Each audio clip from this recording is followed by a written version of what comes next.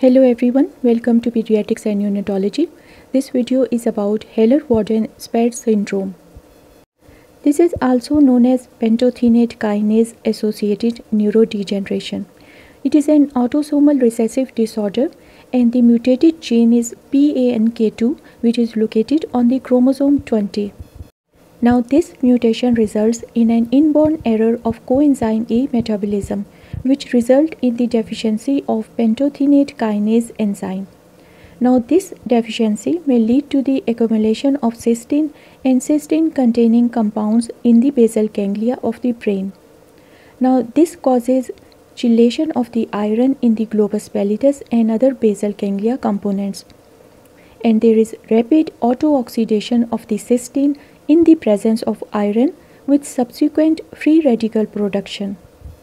Now the onset, the childhood form is evident before 6 years of age. Now the clinical findings of HSD. This causes a wide variety of symptoms that vary based on the severity of the disease and how long it is progressed. Distorting muscle contractions are a common symptom of HSD. They may occur in face, trunk and the limbs. Unintentional jerky muscle movements are another symptoms.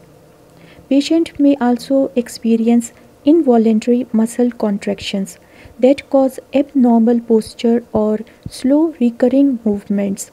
This is known as dystonia. HSD may also make it difficult to coordinate movements, and this is known as ataxia. Eventually, it can cause an inability to walk after 10 or more years of the initial symptoms.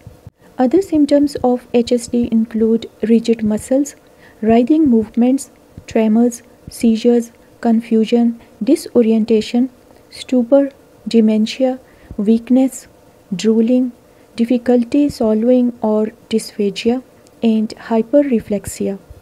Less common symptoms include vision changes, poorly articulated speech, facial grimacing, and painful muscle spasm.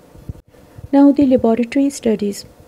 On MRI brain, there is iron deposit in the basal ganglia and typical eye of the tiger sign is seen. This is evident as bilateral symmetrical central foci of hyperintense signals in the anteromedial globus pallidus with surrounding zone of hypointensity in the globus pallidus. Now, there may be abnormal cytosomes in the lymphocytes and sometimes acanthocytes are present on the peripheral film. Now, the clinical course of HSD. There is progressive mental and motor deterioration and death usually occur by early adulthood. Now, the treatment. It is usually symptomatic. Methscopolamine bromide is given for drooling. Baclofen for dystonia.